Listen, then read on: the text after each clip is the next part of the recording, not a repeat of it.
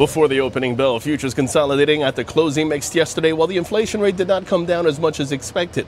European markets mixed today. Asian indices all closed on the downside, all as 66% of S&P 500 constituents traded lower or unchanged yesterday. Now in after-hours action, Airbnb soaring after hours as quarterly earnings beat estimates. TripAdvisor jumping in extended trade on better-than-expected quarterly earnings, and Devon Energy badly oriented post-market as quarterly earnings disappointed their investors. In terms of expectations today, we have results due out for Cisco Systems, Kraft Heinz, AIG, and on the economic docket before the opening bell, we have the MBA 30-year mortgage rate, MBA mortgage applications, followed by U.S. retail sales and the Empire State Manufacturing Index and manufacturing production, industrial production figures as well. Then after the opening bell, we have the NAHB Housing Market Index.